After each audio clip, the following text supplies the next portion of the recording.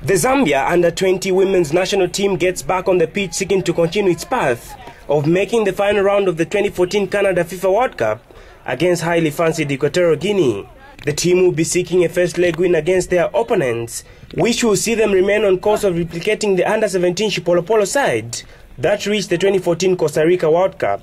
While the under-17 team awaits the World Cup, it is work for their seniors, who have to prove a point against one of Africa's toughest opponents in women football. Coach Charles Wale has, however, chosen to analyze the depth and capability of his team.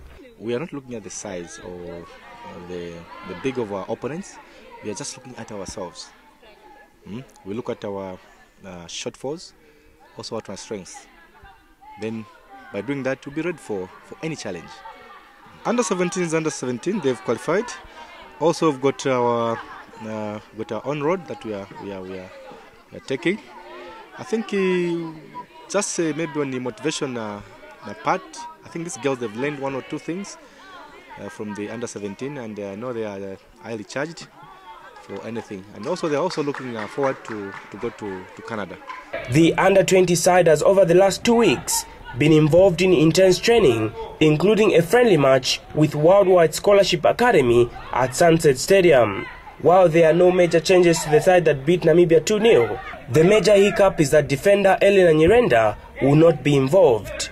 With that, Anita Mulenga is ready to fill the gap created by Elena, who has been ruled out with a fractured wrist. We believe that we can do it, as the under 17 do. We can do it. Yeah. We believe in ourselves. We can do it, and you have to put more effort.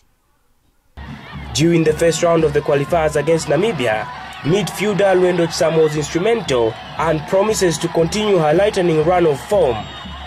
Konka vitizo train la madeza yonsa na tatena chemushe and tiza tawena katitzawi na gima pasatad because tiza fitness level yatu na venza train sera wa coach tizawi na bantu kamba tinjani bari fast baje na tini fast tiza tawena kati fast or waka step one na bwanji, but you know that we are going to do it. Lose is not our abortion.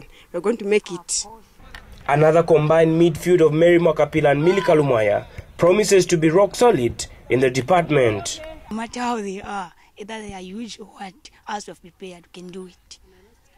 And you're not scared with them.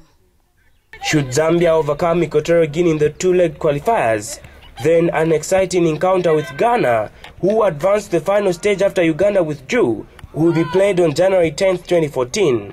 Mike Mubanga, Muvi TV Sports.